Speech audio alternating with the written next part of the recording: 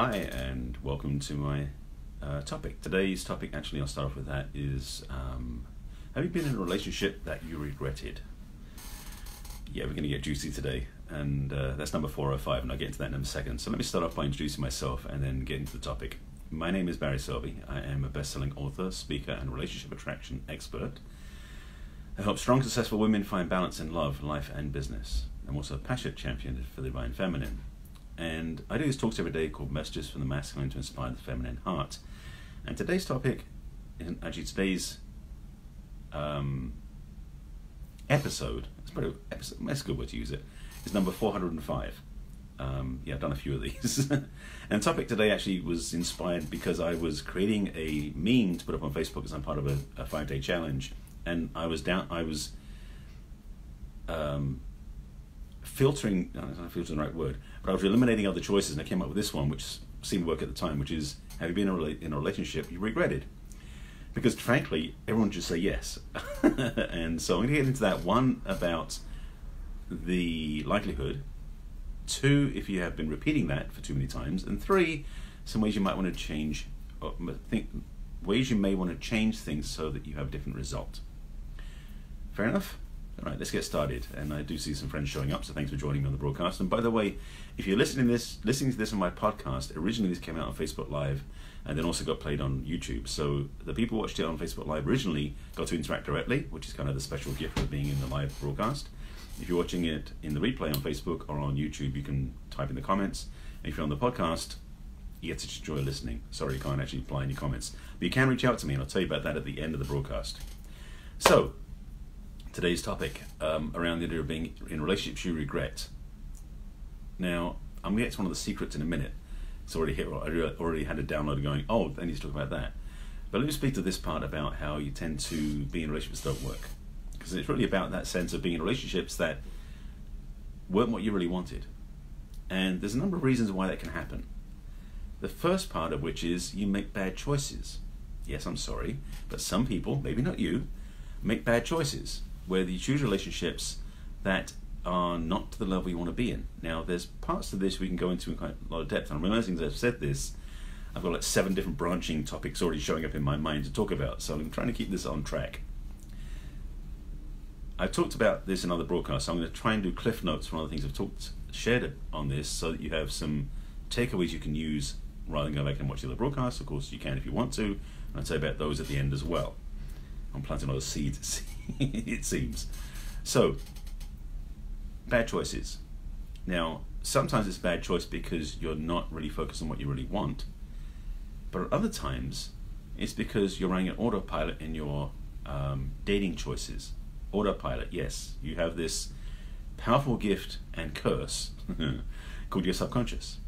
And your subconscious is really your younger self that is running tapes and recordings. I should use recordings because most people don't know what tapes are anymore, of what it is that does and doesn't work in the relationship choices. And they'll choose relationships based on that recording, which is basically a bunch of beliefs, rules, agreements, memories,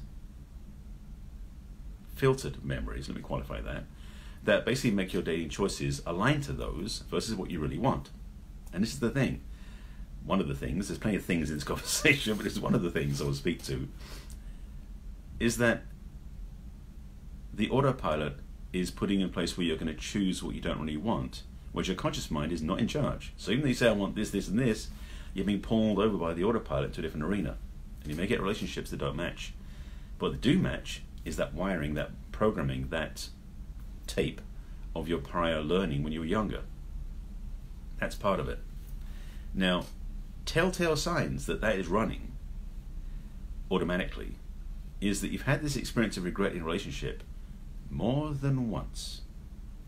In fact, you may have found, you look back at your past history of relationships, presuming you've had a history, not just one. Some people have only had one, which is unusual, I know, but most people have had several. And if you look at your past relationships and notice the things that were the same about them, and I don't mean necessarily the fact that your partner had 2 legs. I'm speaking more detailed about the behaviors, the experiences, if they treated you a certain way, negatively speaking, each of the different relationship partners over the years, or at least most of them, not all of them, but most of them have done that. where you're basically choosing relationship partners who would treat you a certain way that isn't what you wanted, hence the regret. Again, that subconscious wiring, that recording of how a relationship should be that's in your subconscious, is pulling those relationship partners in to match the criteria it's seeking. And your conscious mind is saying, but I want this vision, this intention, this idea, doesn't get a look in, except once in a blue moon. And that's the dance that we have in relationship, is we tend to draw to us relationship partners that will mirror back what our subconscious mind is running. And I've spoken about this many times before. It's chapters in my book, 50 Ways to Love Your Lover, by the way. I'll tell you about that at the end as well. At the same time, until you change that wiring, until you rearrange the recordings of your beliefs in your consciousness, it's going to keep running. And unfortunately, your relationship choices will tend to be repeated the same as before, and you'll actually never get out of that rut, in a way, that groove that you've built of relationship choices that don't satisfy you. Unfortunately, it's the way it works. Now, a couple other pieces to this. First, being aware is a key piece I mentioned. So looking back at your history, noticing the threads, the commonalities, the repeated regret in past relationships where the same experience happened more than once. First of all, if you can see that clearly, you're ahead of the game. Because most people, not you, but most people, are oblivious. They keep going back to their dating apps or dating sites and just swipe and click and tap and interrogate without actually doing the inner work. And it's unfortunate because time is ticking. Time is wasting. Your relationship choices, and especially as you get on into future decades, if you're not changing the wiring, you're going to have the same experience again and again. And I would hope that by the time you're in your 30s or your 40s, certainly by your 50s, hopefully, you'll have made some different choices, or at least figured out you need to get help to change those choices, because this is the fun part. Well, not so fun, but I'll play it this way. Is that subconscious recording, that wiring from when you were younger, that belief system you're still running from when you were 6, 7 years old, doesn't go away on its own. Unfortunately, it's in there for a reason, and the actual reason is positive. It just doesn't show up that way. And this is the whole misconception about, I want to change the way I'm dating because it ruins my love life and everything sucks. It's like, it might feel like that, but the wiring inside is intended for a positive purpose. The execution may suck, but the positive purpose is what's ruling here. And when you can change that wiring, and when you can reframe it, and it is reframing in a way, the rules that you're running inside, because these rules are like it's your rule book to play life and love and everything else. And if you don't change the rule books, you're going to keep getting the results you're getting. If you want to change that, you'll change the rules. I think that makes sense. So having relationships you regret is a powerful lesson, because if you don't change the rule book, you don't change your dating patterns, you tend to repeat the regret again and again and again. I'm sorry to break the news to you, but if you're watching my broadcast, I do have a bad habit of giving you, well, no, let me say that, I'm going to say that. I do have a habit of teaching you how to get out of the bad news, but you do experience in my talks some lessons about, oh, that's me, I've done that, oh crap. So now you're not going to watch me. If you're not going to watch any broadcasts now, I understand, but I would recommend watching, because I do provide insight, help, and homework that will get you out of those traps. So just to be clear, I'm just watching how I say this, so I don't shoot myself in the foot. A couple other pieces I want to drop on the table as well. The challenge with relationships, oftentimes, is we think it's the other person's fault. This is one other piece I'm going to get into now, I can feel it. That relationship history I was telling you to look back at, those past relationships I suggested you reviewed, and you see the same thing happen every single time, it's very tempting, and most people do this, to go, oh, it's not me, it's them. And you're going to blame those people for the ones that hurt you. Now I've got to say this carefully, because this is going to make it really challenging for you. If you were hurt in past relationships, and I mean physically, emotionally, mentally, however that was, sexually, if you had that happen in several relationships, it can be very desirous to blame them, to make you feel better, and I understand that. But based on what I said earlier, to consider the perspective that perhaps you actually participated in that experience, as in the sense that you, some strange, convoluted, and again, unchosen way, have invited that into your relationship experience. I'm not saying that you're a masochist or that you're a victim because you victimize yourself. However, it's a very powerful lesson to learn that way. And I'm not saying you should learn that way, but again, this is the bad news. I'm going to give you some good news, so stay with me. It can be frustrating because it's like, it's them. I didn't do anything. Well, yes and no. Maybe you didn't do anything cognitively, consciously, and in your awareness to go, I'm choosing this relationship, it's going to hurt me. I mean, none of us do that, really. But sometimes, in fact, oftentimes, we as human beings have a default automatic wiring, autopilot, as I mentioned, autopilot, that's what I'm using, I don't remember what I said, that is running us into choices that match its criteria. Yes, its criteria, not yours, its criteria. And understanding the difference, and there is a difference, is what's going to free you. I'll get to your freedom in a second, so bear with me again. So, I've mentioned this before, but I'm going to bring it up again. When we're very young, we don't necessarily have full conscious awareness of life itself. We don't usually come into life going, okay, I'm going to do this career, I'm going to dress up like this, I'm going to live in this town, I'm going to do all this work. We don't do that. We go, Mom, Dad, take care of me. And we tend to fall into that learning and nurturing, hopefully, environment. Now, some of us didn't get raised in nurturing environments, and that's another piece. But what does happen as we are younger is we are hungrily learning at the feet of the big people, our parents and grandparents and older adults, all the things about how life works. And it's Earth School for kids, in a way. We learn this stuff that we didn't learn necessarily in school, like as in academic school, but we learn it as part of life lessons. Those life lessons, unfortunately, aren't at a certain standard. There isn't some educational board that goes into the house and goes, okay, what lessons are you teaching your son or your daughter? None of that. I mean, come on, let's get real about it. You learn by watching your parents, or the lack of parents as well. That can play out as well. Your parents will model to you how a relationship should look, because at that age of 3-4 years old, you don't know any different. And having compassion for your younger self is a big part of this, by the way. Knowing that what happened, happened. It's not it shouldn't have happened. It's like, it happened. What you do with it, that's where the work is. So, at that young age, you're getting these tapes installed, that recording, as I mentioned, the beliefs about how a relationship should be, stuck in your subconscious mind. And your conscious mind hasn't even really shown up yet, because at 3-4 years old, you're still discovering the world, going, that's mine, that's not mine, this is life, that's not, it's all that journey of exploration and understanding and learning, which is what kids do. The challenge is, as adults, if you're a parent, they're watching your every move. So if you're worried about your kids' future, model what you really want them to learn to the best of your ability all the time, and explain to them when you're off base, so that way they know to make a choice. Now, most parents didn't do that for kids. Certainly didn't for me, and I'm sure it didn't for you. So that understanding of how we learn is a powerful lesson when you're a kid and into your adult life, which we'll get to, but also a powerful lesson to the parents who have kids of how you can raise them differently. So that's another talk, and I know some of my friends who are parenting coaches can teach you about this stuff. But the simple piece is this. I'll give you this piece now before I jump into the next part of your maturation.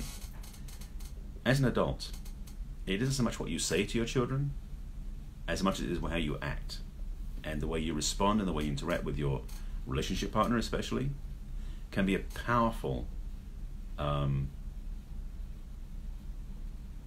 impact, or I should say has a powerful impact on your children. So as a parent with children, stepchildren, foster children, however that works, your presentation of how you live your life, and I don't mean the way you dress or the look of how nice your car is, it's how you behave and how you speak and how you articulate and how you present. They pick up that stuff, especially the younger ones. And so they will learn from you what you give to them without even questioning it. And that becomes the way they live life. Now, flip that to what I mentioned earlier about you growing up as a young child. You did the same thing to your parents or those who raised you. You looked at them and go, they must know everything because they're bigger than me. This is kind of the wiring, because we think logically. Well, sort of logically, but the belief structures we create inside that recording, as I mentioned, is an imprinted message that we tell ourselves about how love is expressed.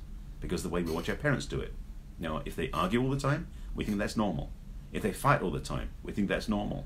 If they're loving all the time, we think that's normal. It doesn't matter what they do, we think it's normal. And that wiring is installed without any filters. Oh goody. Fast forward 20 years, 30 years, and beyond. As an adult who's now consciously aware of what you want, you've done your vision boards, you do other things, and I mean, my program has a bunch of stuff in it that works for you, but the thing about it is, that's working with your conscious mind. Although some of my work is embodiment, which is now in your body, hence embodiment, obviously. The subconscious mind is integrated to your body more than anything else. Your conscious mind is kind of the thought process and your mental activity.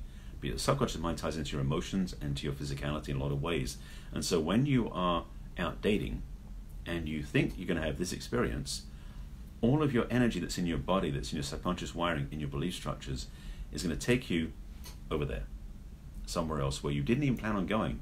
Because what's happening is your default wiring has full dominion almost all the time. So as I mentioned before, if you had relationships that you regretted, this is going to be probably why. As I mentioned before, and I said this, and I'm going to make sure you get this clear, that yes, you may be in relationships that were painful, that were maybe abusive or suffering in some way where you were not regretting it, and you blame them or you judge them and think they're the ones that caused it. They may have caused it, but your wiring is what invited it. And I don't mean to take this on personally and get depressed or anything, please, so bear with me. Stay with me, please. This is big stuff. The point is that if you see this and you see the repetition, you now know that you have a choice. And that choice is to keep doing that, as in don't change anything, or you can change it. And this is the good news. It's not required that you live this way forever. So if you have some challenging past relationships that aren't working, the good news is you can change it. Now, it does take more than just doing affirmations in the mirror. Trust me, I know. Been there, didn't work. But it does require rather, is doing some self-investigation. Now, first of all, as I've already given you some clues along the way, if you take some time to look back at your parents' interactions when you were younger, maybe they were divorced when you were young, maybe one of them died when you were young, maybe they drank or didn't stay home or whatever that was, look back at your childhood when you're basically from 0 to, say, 6, 7 years old. Once you become clear about that, you may want to journal on this, to write it down, and this could be your homework, so to speak, if you want to do this. And look at the major, I want to say bullet points, the wrong thing. To be honest, look at the major pain points. Look at those things where you go, oh, remember that wasn't fun. Because those things will stick out stronger. Now, again, this is going to be subconscious, but you can tune into this, and this is how I'm going to suggest you do this. I'm just saying as it comes through. Okay, this is the advanced stuff, by the way. So if you're doing this, it's going to be advanced work. So trust me on this. I really should sell this. I shouldn't give it to you for free, but I want to give it to you now because you've been with me this long. When you do journaling, and I actually have a process called free flow writing, which is a work I learned from my master's program, helps you really to vent emotions. And I learned along the way that one of the powerful lessons is that when you write with your dominant hand, you can vent a lot of stuff. But if you want to go deeper into your subconscious, you use your non-dominant hand to vent. In this process, in this format, what you can do is take those thoughts about your childhood, looking at your parental relationship above you, how they took care of you, how they didn't take care of you, whatever it was, and start writing with your non-dominant hand. Now, I recommend not doing it in your journal. Do it on some plain paper so you can get rid of it if you want to. Because if you're in journal, you kind of get stuck with it. And write out, and you can start writing with what you think you remember, but you'll notice that what happens, and you may not be able to read what you're writing, which is not the problem, not the issue. But you might start becoming aware, bring into your awareness from the subconscious, things that you may not have remembered about how your parents interacted. And what this does is it brings to the awareness, by the light shining on it, of your truth, of your seeing. Sorry, let me try that another way. It brings to your awareness what was subconscious and buried, and you can shine that light on it and see what's really going on. Now, I'm warning you, this is very advanced work. This is why I do it with my coaching clients, because I'm there to hold the space and work with them through this process. But if you're courageous enough and you're strong enough in doing this, you can take some for yourself. Another piece I want to give you now, because I don't want to leave you in the middle of this. So, you've gotten to the point now where you've expressed some of those things from your childhood that are influencing your dating choices as an adult. And you've resourced your subconscious wiring of what was or recordings what was still running by using your non-dominant hand. The first thing that may come up for you is judgment. It may be hurt feelings, it may be regret, it may be anything on the level of negative feelings that don't feel good. This is where self-love is critical. To actually have compassion for yourself, because, again, this was happening when you were 2 or 3 years old. You have parents who are adults doing things in front of you that you didn't have any understanding of. It's not your fault. So please be clear, it's not your fault. So self-love, self-compassion, to really be kind to yourself as you're going through this is a huge requirement. Yes, requirement. Because I want you to get clear that loving yourself is the key to this. Because you deserve love, period. Second piece is once you've gotten to that place of compassion and you've love for yourself and you can do the work to forgive yourself, because you may have been running some judgments at this point now, looking back, which you don't deserve. They're not accurate. They're judgments because you think you should have known better. Here's a statement for the truth. You always do the best you can with what you know at the time you do it. That's a fact of life. If you knew better, you'd do better. It's that simple. So now, you might know better than you did a few minutes ago. So you can do better going forward. That's what good news. Also, that paper you wrote on, in my free flow writing format, I always recommend you burn the paper because it releases the energy of what was stored in there. If you feel that's appropriate for this moment, you might. You can do the same thing. I'm not saying you have to. Excuse me, but if in the writing you felt like you really vented out some negative stuff, then crumple up the paper and burn it. It vents the energy, release the energy. Now, these are keys that will help you. The deeper work is going to be integrating the parts that you've left back there, and that's the work I do in my coaching. I can't really facilitate it over a teaching like this, but this will give you some steps in the right direction. If you do this work, as I've mentioned it in this talk, I will say invite you to, I would say I please request that you contact me and let me know how it goes. Because this is not easy work. But if you're taking it on, I want to make sure I can support you. Now, if you want to go into coaching with me, we can talk about that too, but I want to make sure you do get support along the way. This is not easy work. But if you want to change your dating future, you got to rewire the dating past. That is the simplest bottom line I'll give you on this one. Because the truth of how we as adults date is hardwired way before we become adults. And I've learned from my own lessons, and I've shared these in my other talks, the lessons I learned along the way. Now, I was grateful and blessed in some ways and cursed in other ways. So we all have our challenges to bear, as it were. So I hope this has made sense to you. This is a big piece of the work that I do. It's also a big piece of the work people don't get, because no dating app or matchmaking service usually helps you with this. But if you want to change your dating future, you've got to resolve your dating past. That is the simplest truth I can give you. Okay, that was a lot deeper than I planned on going, and that was quite a talk I vented at you. So hopefully it's given you some food for thought and some considerations to work with. As I mentioned at the beginning, these talks are on my business page and also on my YouTube channel, as well as on my podcast now. Yes, I've got a podcast. But before I get to that, if you want to reach out for more support and more help, I do offer a complimentary clarity conversation, a discovery session. My gift to you, we sit down for 30 minutes and talk over the phone, or Skype if you're out of the country, and see where you are and what you're looking for and how I can help you. But also to give you some next steps. If you do this process and you want to sign up for a discovery session, I highly recommend it, because in that 30 minutes, I will do my best to give you insight and guidance to get you to your next steps. Even if you don't want to work with me, I will help you with that. So that's that. Again, my recordings are stored on my business page on Facebook, which is barryselby.author. Also on my YouTube channel, which is Barry Selby. The playlist is Messages for the Masculine. And now my new YouTube my new iTunes podcast, which is called Messages for the Masculine. I'm slowly but surely adding on my broadcast from way back when to now to update my